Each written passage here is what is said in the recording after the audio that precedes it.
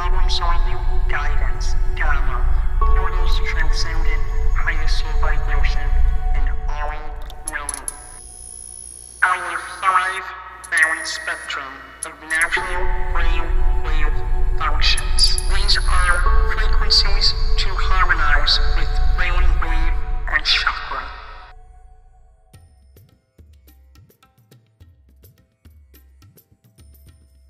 Hi guys, Mama Supreme here. Today's video is a continuation of a more in-depth look at binaural and monaural beats and that which it is used for. So, to put it very simply, the human brain has natural brain waves, and those brain waves sync simultaneously with any type of electric frequency that is being emitted naturally around us all over the world. Everything has an electrical base to it somehow, even the human body. So if you've ever come in contact with people and you immediately know, without a word coming out of their mouth, there's something not good about them, or somebody gives off a very good feeling and you want to know more, you gravitate towards them. That's a field of energy that is coming from the human body. It could be a state of mind at that moment, or it could be genuinely the person's chakras emitting that. And they're just a good person or just a bad person. You never know. That's all. It's spiritual and intuitive, but it comes from something very real. Now, when you entertain your brain waves, it's extremely beneficial. So therefore it's essential to do this. Even if you're not doing it with binaural or monaural beats in mind. There are medical plans that are put in place as an additive to Alzheimer's, dementia, people who have had strokes, so on and so forth.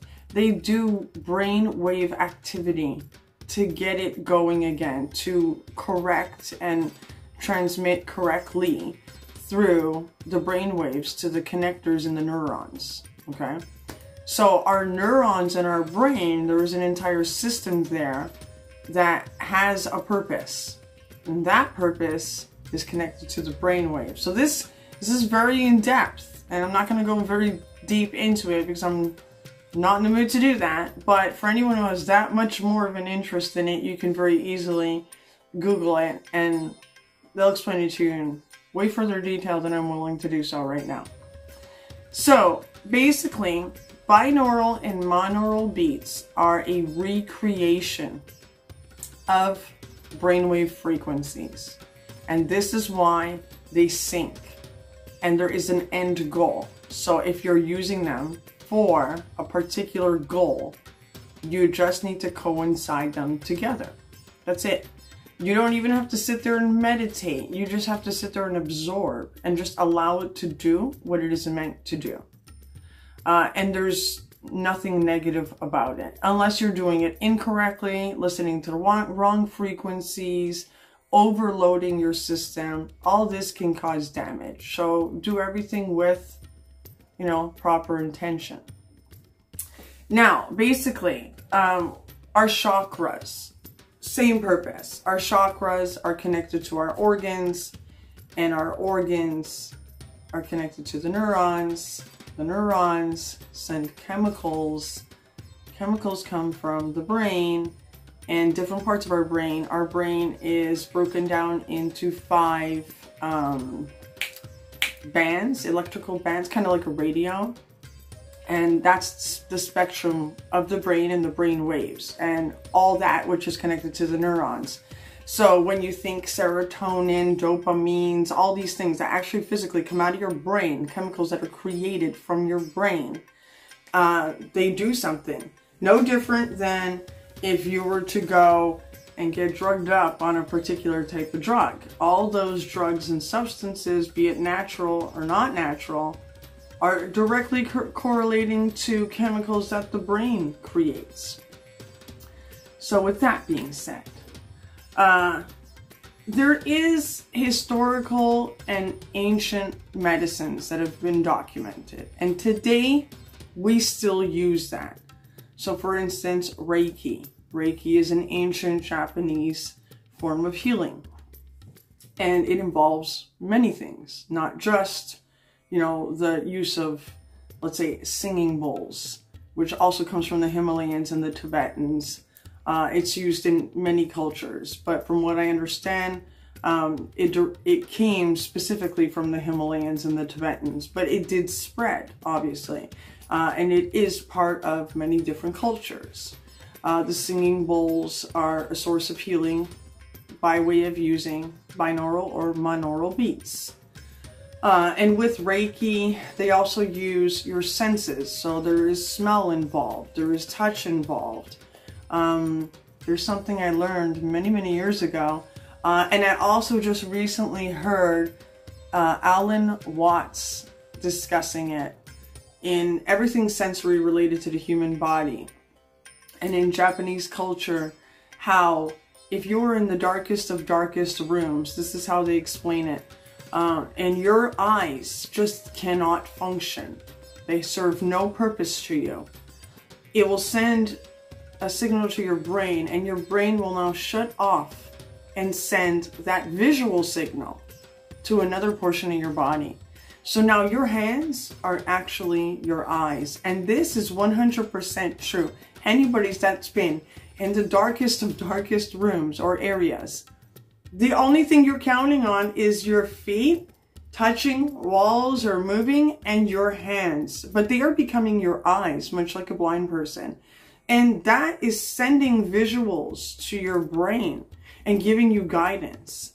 So, Alan Watts, I've mentioned in my previous videos, he really opens you up to the reality of human nature and the pure function of us as humans.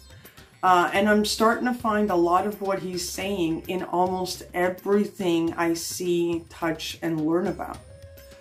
The Temple of Seti in Egypt, it's still in function today. People travel there to use this temple as a healing. They've got all types of ancient medicines and mythologies of medicines in there, as I explained in my previous video. And this is still going on today. For instance, I use my bathtub, and I actually go ahead and run binaural beats into the bathtub from the side, so that with my head submerged with my ears, and I just go into a deep trance. I just lay there and I let my mind flow wherever the hell it wants to go. I let it come through the water. Every now and then I'll open my eyes and I'll see the water resonating with the frequency of the binaural beat that I am using. As I said about Alan Watts, I will actually play Alan Watts and binaural beats at the exact same time, and I've been doing this for a really long time with my kids without them even realizing that they're going to sleep to that. Sometimes I just have them listen to him just to have a better understanding of who you are as a person and what it means to be a human. But I use this on my children, no different than somebody would play crickets, whales singing, dolphins. There's all kinds of beautiful sounds that you can play, and it's very relaxing and soothing to a child. And what I do is I play binaural beats. That's simply it. So, and what I use my binaural beats and monaural beats for, there's always a purpose, a topic, an idea in advance, a plan, and I use it for whatever purpose it is that I need it for, and it never fails me. It's something that it's in my everyday life. I don't think there's a day that goes by that I don't actually use binaural beats at one point or another throughout the day. Also, there's a lot of things that I'm deeply involved in and have been for a long time, and I'm still in hot pursuit of completing that journey or that discovery. So far, I've not discovered any type of falsehoods. It's more sheer curiosity and wanting to reach the end goal of that curiosity so I can then move on to another level of information and enlightenment. So I am also into Stephen Greer, David Wilcox. There's like a huge community of these people, and they all have one focus in mind, and that's basically to save humanity. But there's so much involved in their goals and them trying to stop the suppression of medical such inventions and things that can be used to aid our planet and our people. There's also, as I had mentioned in my previous video, Tesla. Tesla deeply correlates with that. Now, if you think of what Tesla was doing, right, when he finally opened up about where all of his discoveries had come from, his inventions, and there was just so many. I mean, you could not put a number on it. And they were all functional. They were even being stolen from him. I mean, he even had to get smart and break his patents up so that no one can ever piece them back together again. And the way that he lived the ends of his life, where he had his greatest achievements, where he had set up shop in and around the Niagara Falls region. And of course, that is an ever-flowing, powerful source of water, which converts to energy. A lot of his inventions, like the Tesla coil and what have you, are still being used today. When you think about the fact that he built the Faraday cage as a protective guard for him to then get inside, you know, kind of like the death cage at the circus, and you know, the motorcyclists and all the stunt guys are in it, and there's a purpose to it.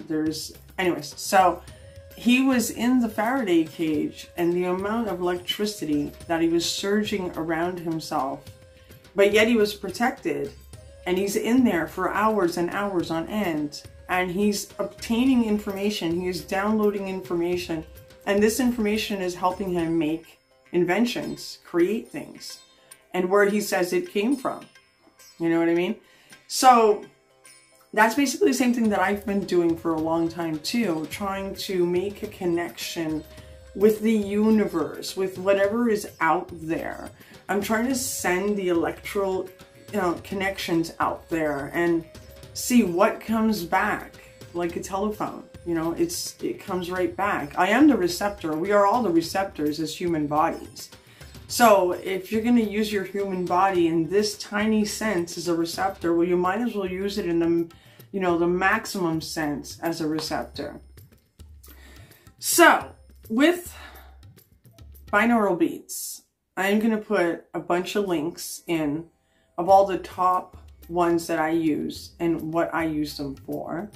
And it's basically up to you to do what you want with that, you know, and use it to whatever advantage you wish to do it, and experiment with it.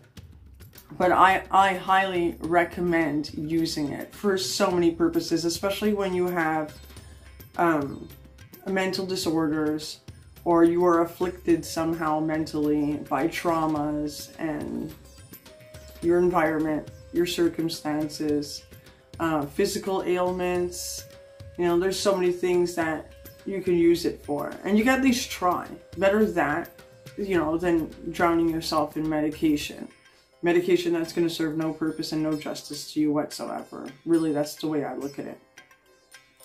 And at the end of the day, when you look at scientifically what has been proven, right, and this doesn't involve financial means, you know, that there's a financial means to the proving of that information, like Tesla, you know, his inventions didn't come at a cost. Like we don't have to pay for electricity and all kinds of other things. Like, we could save the world from so much damage, and humanity not having to dump out money, you know, and the whole cycle of having to get the money in the first place. You know, when you think of all that from something that is a free natural source, that's crazy. That's utterly absurd to me, but it is what it is. So already we know that scientifically there's over 500 neurological patterns and sources in the brain. And each one of those serves its own purpose, as I was explaining with Brainwaves. I've been watching, and I continue to watch TEDx. This started about, I don't know, I want to say about 4 or 5 years ago. That just captivates me. I mean, I just watch it for the sake of watching it. Gaia gets me too. There's something about Gaia TV, I just, wow. So, Ancient Aliens, there's so much. Like, there's a few things that I've been looking into, and I would love to go do some discoveries on it. Like, for instance, the Montauk Projects and the Montauk Boys. Out here, we have Shag Harbor, and this is the only and most renowned, not classified, completely public, unresolved extraterrestrial situation that occurred here in Nova Scotia. And I have gone out there, and I am very willing to try to delve into that on a far deeper level, and try to get some answers. I mean, it's public, it's open information. It's not like classifying top-notch secrets like the US do, that they are now just starting to declassify. Canada's very much more open and liberal about that kind of information. And it's really exciting when you think about the depths of our planet and why is it coming here? You know, like, why is this stuff here or coming here, right? There's got to be a reason. And then at the same time, it's not damaging us. It's not going out of its way, whatever it is, to bring harm to humans, you know, and the human race and other such stuff that is living on planet Earth. So you have to ask yourself why, you know, and what can you discover from that, you know? What type of connections can be made with that? So that's one of my journeys, and I've been doing that a lot with particular tools that is provided by Dr. Stephen Greer. I hope to make some documented discoveries through that and put it out there. I am very interested in opening myself up in ways to continue my life patterns as a philanthropist, if you want to call it that. I feel like I've always been a philanthropist at one point or another. And just the discovery of what it means to be an exoteric, and just learning from that and life experiences and experimenting and just working towards, you know, that hot pursuit of a new source of information, a new way of looking at the outside and the inside, you know. Just like one little piece of information that months down the road can have a trigger effect, and then synchronicities, and then take me to another path that I'm obviously predestined to make my way to that path and find out what's at the end of that path and the fork in that road, and where does that go? Where does that lead me to? Another source of information. And this is the brain of an Aries, I feel. Like, I don't think I'm the only one like that. I feel like a lot of Aries have this same type of need for enlightenment, you know? I'm really deeply into the zodiacs as well. Sorry, my kids. Oh my gosh, they'll never stop asking me questions with the zodiacs. I love different, not for, you know, divination, but for the fun of it.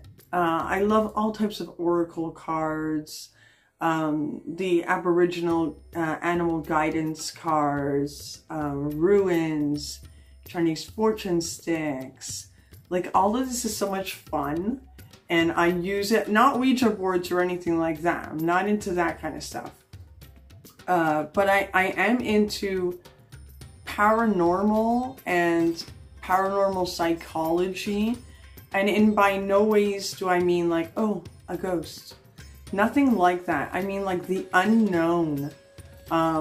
and phenomenons, enigmas, you know, that's the kind of stuff that drives me bananas. Like, where I can't stop. Like, I need to get to the source and try to figure it out. And I know there's lots of other people in the world that do the exact same thing, that have obsessions with these type of things, not because it's for ghost hunting and stuff like that.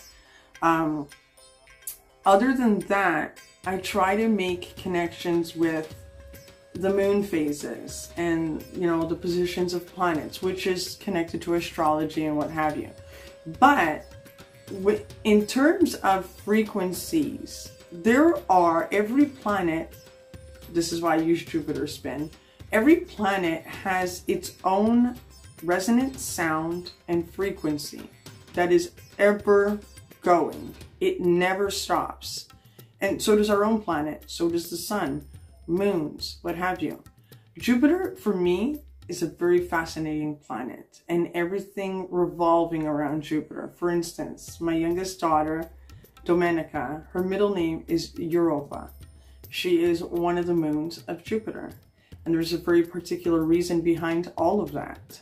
And not just that, but because she's connected to ancient times and a story that was told through an artist. I'm also deeply connected to artists.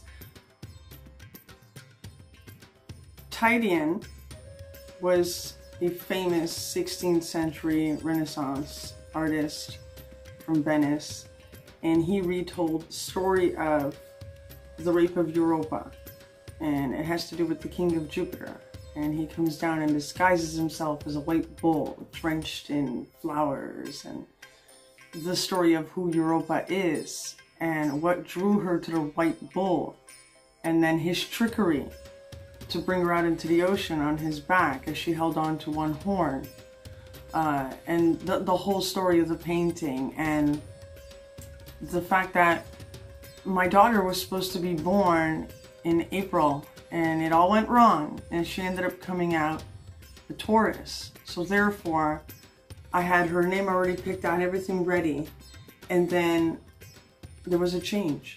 And so I needed to alter everything about who she was, the individual from birth that she was going to become. And so, because she was going to become a Taurus, I needed to come up with something significant related to a Taurus. And there, hence, is the story of Europa. So her name is Domenica Europa. And these type of things fascinate me about making your child into something from the get-go. It's not just what you teach them. It's that moment of creation and that creation being brought into the world.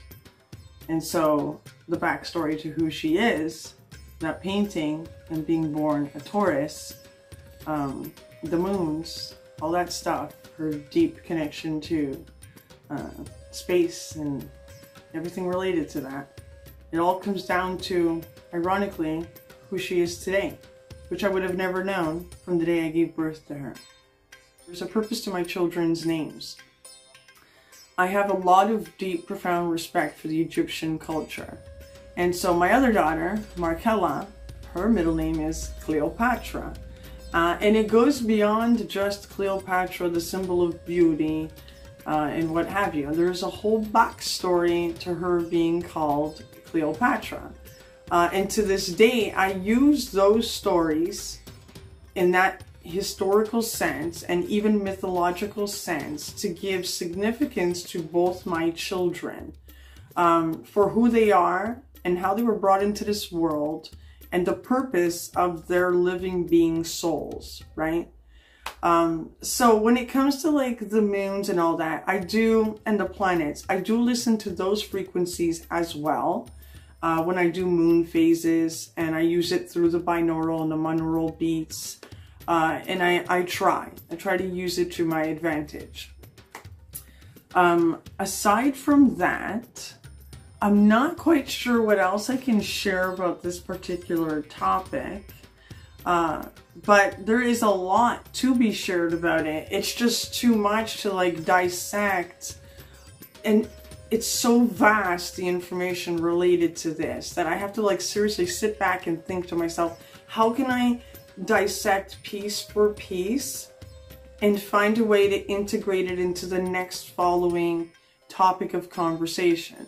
So with that being said, I'm going into a portion of this and the ancient medicines relating to substances, natural substances that are being used medically right now.